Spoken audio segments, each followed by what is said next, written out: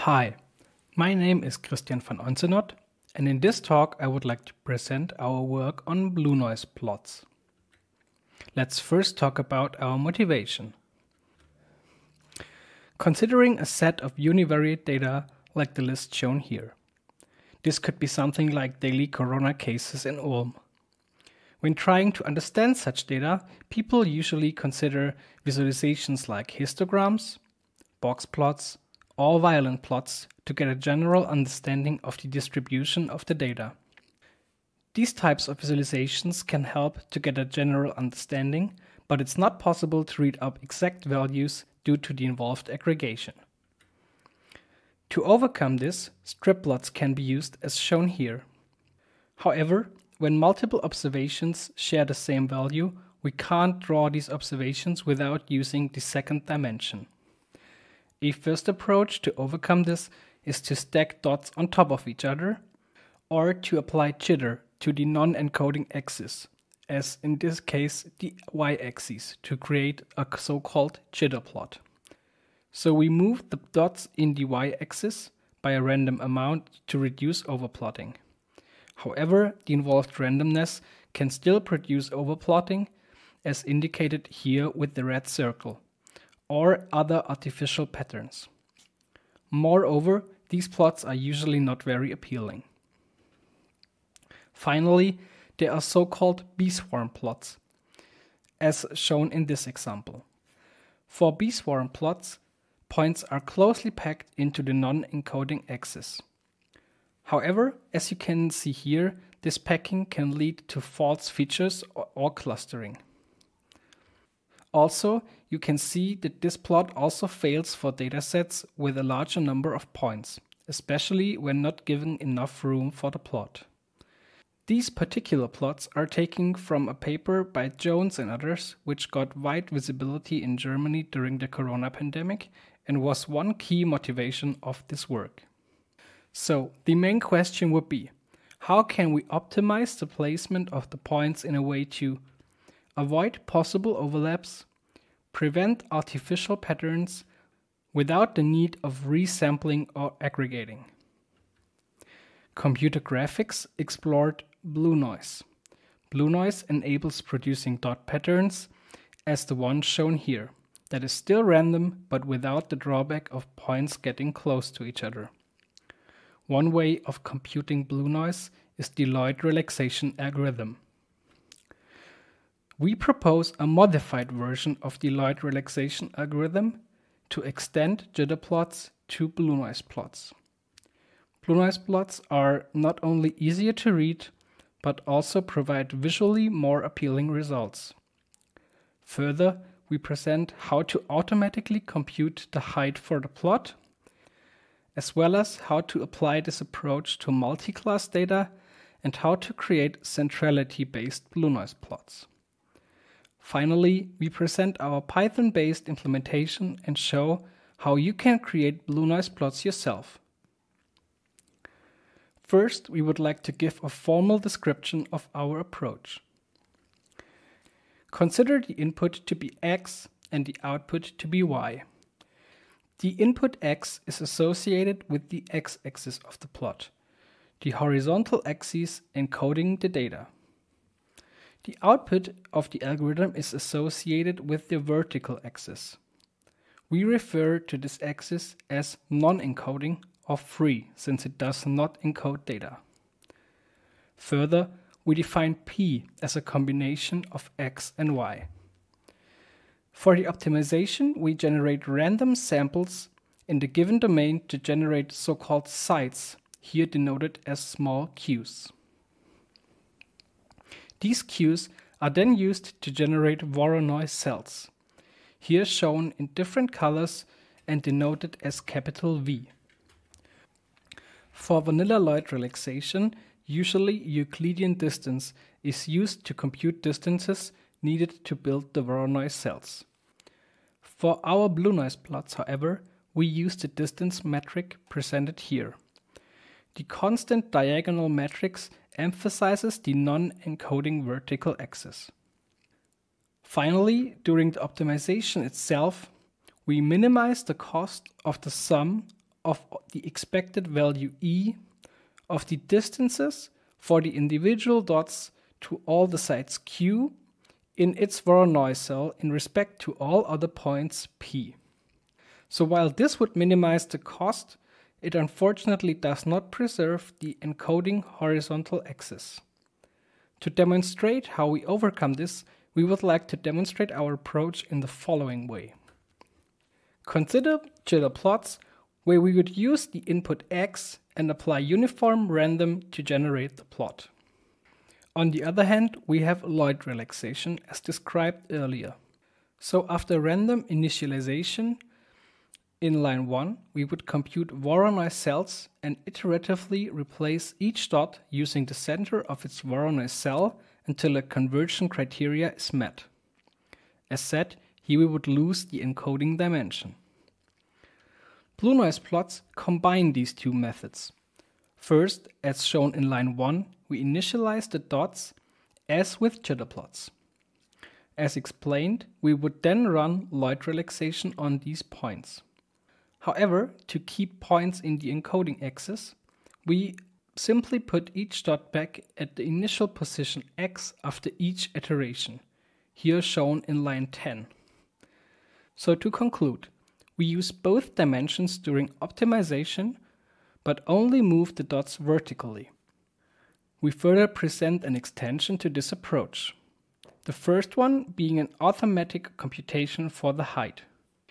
Usually the encoding axis is chosen to be wider than the non-encoding, since most datasets have only a smaller number of points within an interval compared to the complete dataset.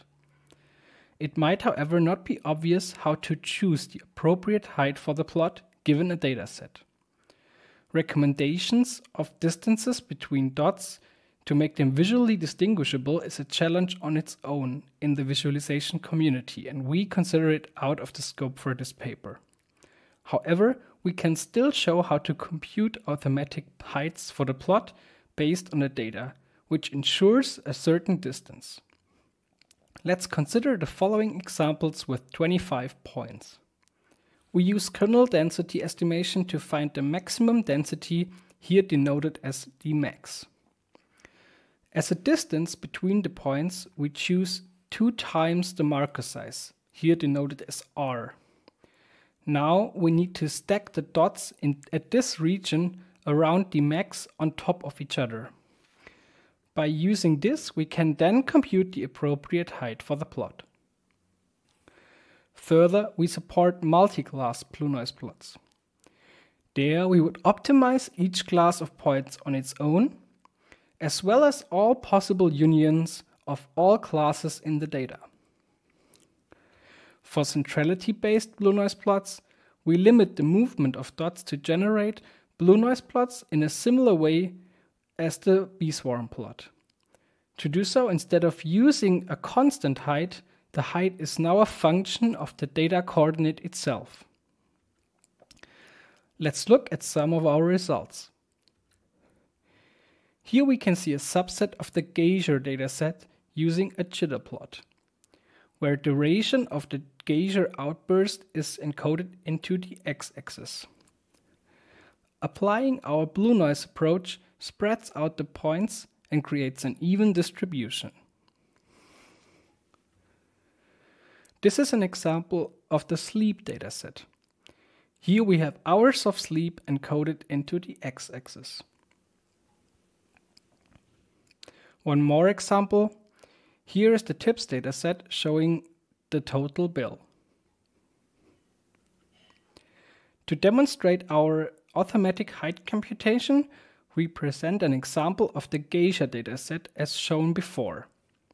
Here we can see different sized subsets of the datasets. When keeping the height of the plot consistent, however, we can see that the plot starts to clump. Using the arithmetic height can overcome this, not only to prevent clumping for a larger number of data points, but also to maintain a compact visualization for smaller sized datasets.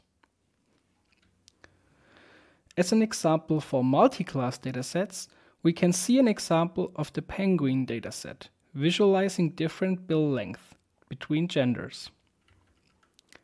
Note that the points do not only form a blue noise pattern across all points, but also for individual classes, preventing unwanted clustering effects within classes. Here we can see an example from the COVID dataset shown earlier, visualizing different amounts of viral load between different age groups. Finally, we create centrality-based blue noise plots, here from the Gapminder dataset.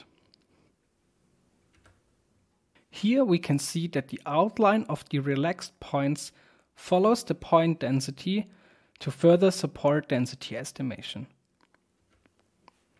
Finally, here are two more examples of our blue noise plots. Since we can manipulate the minimal distance between the points, we can also use this for larger marker sizes as seen for these two artistic examples. The first one at the top being wins from Premier League and the second one being incomes at the German Bundestag. We analyze our results both from the graphics perspective using spectral analysis as well as with an overlap measurement used to analyze overdraw in plots. For the spectral analysis, we computed the power spectrum of dots for the Geisha dataset. We computed the average of 100 realizations to get the expected power spectrum. Here we can see the power spectrum for jitter plots. The jitter version produces a flat white noise spectrum. We can see a bright horizontal line due to the non-uniform density of dots along the horizontal axis. This encodes the data. We compared to a vanilla Lloyd relaxation shown here to compare to a possible upper limit of what our Lloyd relaxation-based backend could achieve if not restricted to the encoding axis as described earlier. Here we can see a dark region in the center. Because we are not using a square domain, we get this anisotropic structure in the dark region. The dark horizontal line in this plot implies denser stratification of the x-axis with respect to the y-axis. Finally, this is the power spectrum for blue noise plots. As with the jitter version, we can see the horizontal line encoding the data. Apart from that, we can see that blue noise plots are substantially closer to the vanilla Lloyd relaxation than jitter. Furthermore, we did run an overlap metric on the jitter plot as well as the blue noise plots, on different datasets and different numbers of dots. The box plot here presents the results of our analysis. Examples of blue noise plots are encoded in blue, whereas jitter plots are shown in orange. Since we measure overlap, lower is better. Here we can see that blue noise plots suffer less from overlap. To evaluate blue noise plots, we also conducted two user studies. A first study was conducted to evaluate the visual preference.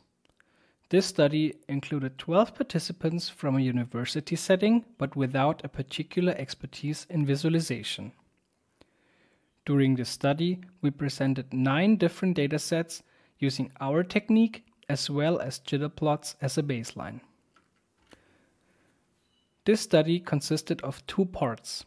In the first, we presented a single plot either using blue noise or jitter. Participants had to rate their agreement on the question, do you find this plot to be visually appealing on a 4-point Likert scale?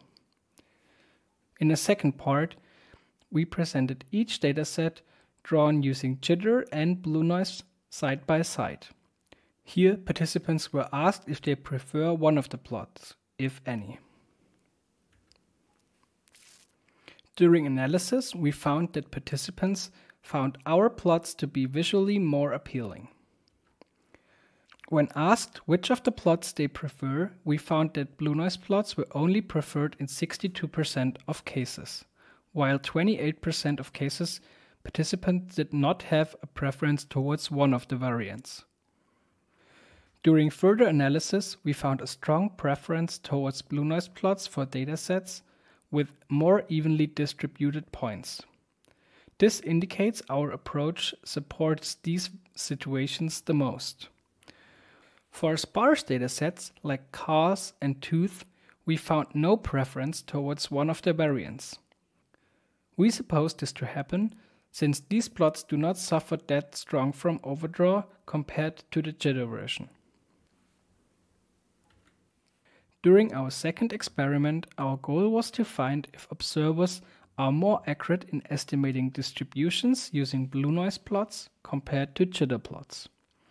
Therefore, we conducted a crowdsourced user study by using the Amazon Mechanical Turks masters population.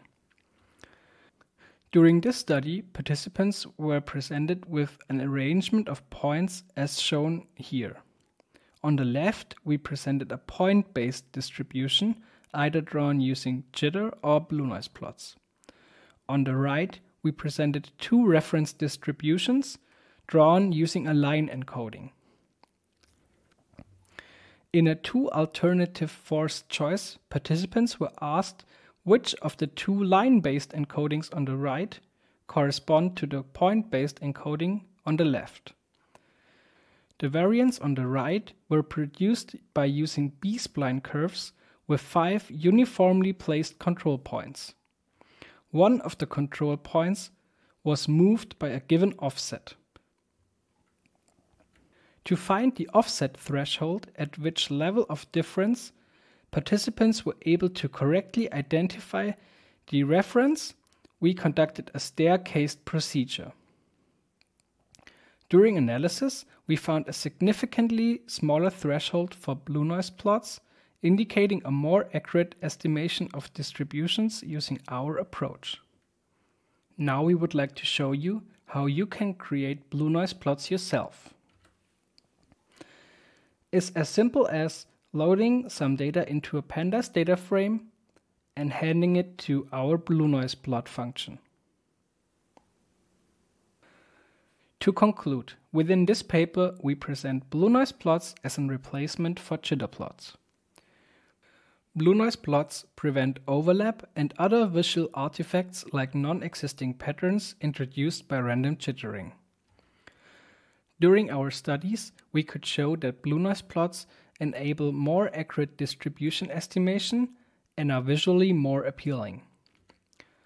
Further, we present how the height of the plot can be automatically computed and how our approach can be extended for multi-class blue noise plots and how to create centralized blue noise plots to support density estimation. Finally, we presented how to use our Python-based implementation to create blue noise plots. In the future, we would like to investigate 3D blue noise plots, where we would use 2 encoding dimensions while optimizing the third. While 3D plots are considered hard to interpret, possible applications could be virtual reality or tangible visualizations.